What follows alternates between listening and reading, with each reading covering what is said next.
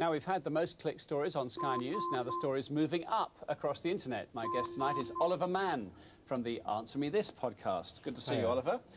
Now, cop this, a new rating system on the net for US policemen. Right? Yeah, this is brilliant. So if you're pulled over in this country and the policeman's a little bit rude or patronising, what do? Well, you can write a letter to the high authorities that be, I suppose. There's not much else you can do. In America, you can go to ratemycop.com.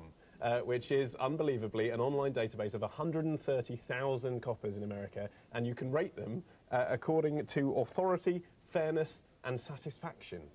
Right. I don't know quite how you get satisfaction. Do they get a prize at the end of it? Who knows?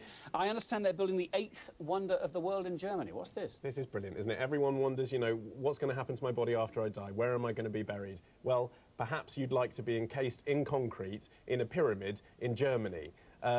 Personally, not for me. Certainly there's a fee to be encased in concrete in Germany, right? Well, 800 people have so far signed up and paid £535 to have their ashes or their remembrances put into a concrete block, and from those blocks they're going to build this enormous pyramid. The idea is it's kind of like a social networking community, ridiculously. Everyone who signed up, you can see their blog. So you can find out if you're going to like the same film as the person you're buried next to for all eternity. That's nice, isn't it? OK, this sounds like a gag. What do you get if you cross a cow with a whale?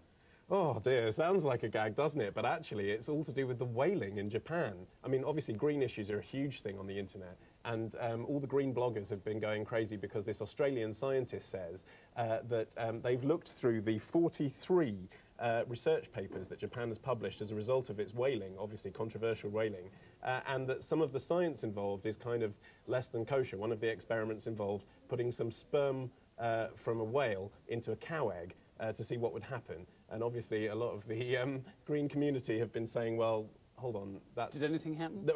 Don't tell us. OK. The meteorite that landed in Peru in September. Now, this has baffled scientists. Why are they baffled? Yeah, well, this is the Lunar and Planetary Science Conference has been going on in Texas, of course. Don't know why we didn't get tickets. Why are we here? What are we missing? And there they've been discussing this thing that hit near Lake Titicaca last year. This, what they're calling a streamlined meteorite, hit, and it caused a crater that was 49 feet wide. Now, the stats they've released at the conference, finally, have now said that that therefore means it was travelling at 50 times faster than any meteorite has ever travelled, as far as science is aware. So this is big news for the geeks out there. OK. Iraq, I wouldn't say renowned for ballet. Maybe I'm wrong. It's not the word that immediately pops into your mind. It isn't. But I think that's why this has been a bit of a hit on YouTube today. People have been forwarding around this video, bizarrely, of the Baghdad Music and Ballet School. It's actually quite a sweet thing. This all came out of a Wall Street Journal article, which was explaining how, in the last few decades, you know, despite everything that's happened, they had teachers under the Iron Curtain. Saddam let the school carry on because it was secular. And now, even despite the opposition from Shiites and Sunnis about, you know, all the problems with ballet, like displaying flesh and playing music, they're still carrying on, and they have an intake, and they have students, and they have performances, and people are watching the Baghdad Music and Ballet School. Good stuff. Thanks for that roundup. Olly Mann from Answer Me This podcast. We wish you all the best.